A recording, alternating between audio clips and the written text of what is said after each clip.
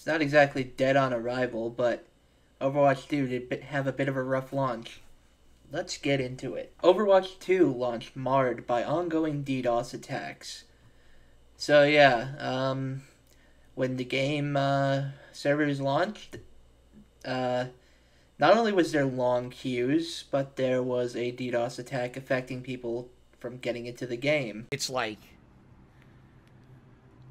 doing something differently or something. I'm not sure how it's working. Hold on, I have no audio.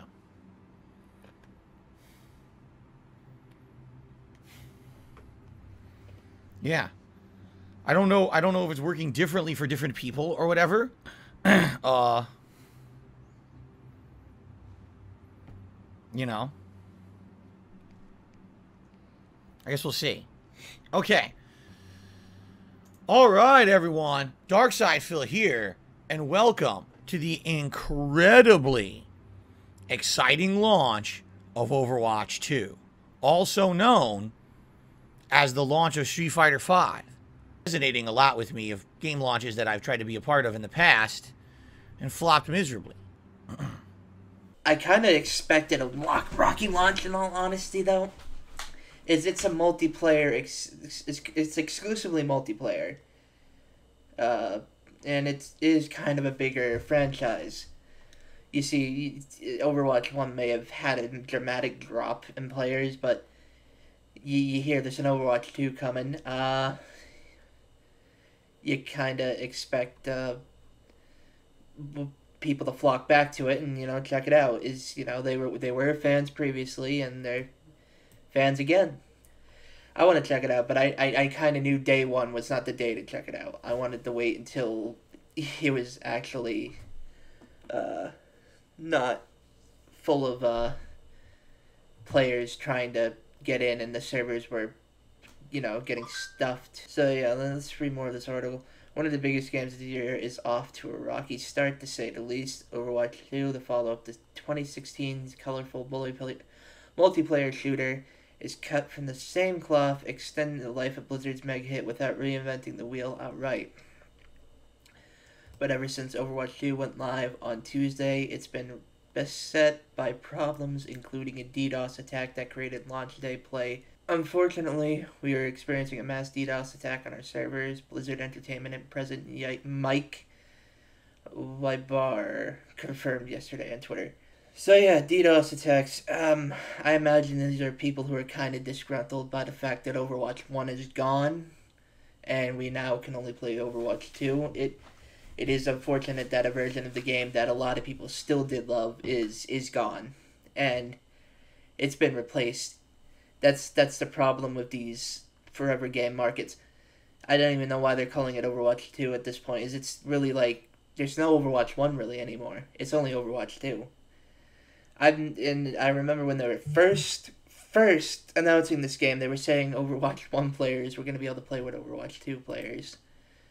Like it was like some sort of like cross game play type thing. But I guess that didn't work out, and they just decided we're going to do Overwatch 2. Overwatch 1 is gone. Done. Even players who managed to get into the server had problems, including getting dropped from matches and other kind of launch day instability that made playing challenging, if not impossible. Blizzard's Overwatch game director Aaron Keller issued an update on Twitter yesterday, but things weren't looking much better, according to Keller. A second DDoS attack didn't work, and the servers still aren't stable. We're steadily making progress on server issues and stability, as well as working through the second DDoS attack. We're all hands on deck and will continue the work throughout the night. Thank you for your patience. We'll share more info as it becomes available. Now, this is all kind of older news I'm covering. Overwatch 2 just launched yesterday. So, although this looks more recent, this was 12:30 a.m. last night. This morning, I mean. Not last night. Last night would imply it was the other day. But yeah, it feels like there is a bit of a problem with Overwatch 2 so far. But I'm not gonna hold this against the game just yet until it's been out for a few weeks. If there's still server issues after 3 weeks, that's an issue. But I fully expect it to. Improve. So yeah, Overwatch 2 is experiencing launch issues. It's it's you know, something I expected. No multiplayer game, unfortunately, these days goes without a hitch. There is bound to be issues. I remember when I was first logging into New World and I had to wait in a queue. That's where I kind of learned maybe I should just wait on these games. But yeah, it seems like it's more than just player base though. It's fucking people DDoSing the servers for some odd reason. And I don't know why. They're actually, I think the biggest reason why is they're probably disgruntled that there was massive changes made to the game, and the fact that you can't play the first one anymore really makes it unfortunate. Like, there's still elements of the first one in there. They're just custom games now. You won't be able to play them, like, in official competitive capacity. And, yeah. I mean, there's been a lot of changes to the way Overwatch 2 works. It's a 5v5 now.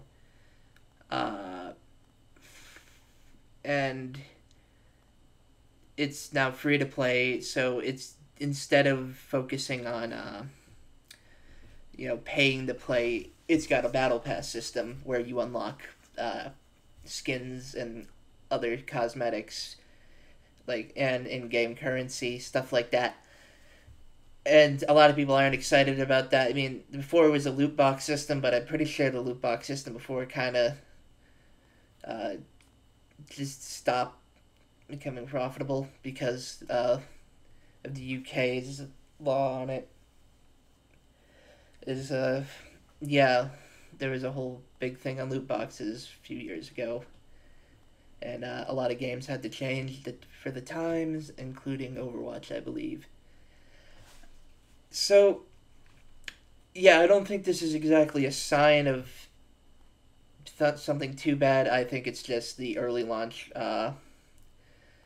bugs, the early launch server issues. And that's mixed with a DDoS attack that's just making it so much harder to play. We'll have to see how this develops. We'll see if the game actually becomes playable. I haven't given it a try yet. I'm probably going to have to give that a try tonight to see what happens. But until then, I guess play TF2. But yeah, I just wanted to do a quick video on this. I just did the video, the end of Overwatch 1. And I'm working on a bigger video right now, but I figured this would just be good filler for the week. But yeah, that's all I got for today. Have a good day. Like if you liked the video, maybe subscribe. Actually, just hit 260. I'm kind of happy about that. It's stagnant for years, and I'm all of a sudden gaining subscribers left and right. So it's been pretty cool. I hope they stick around.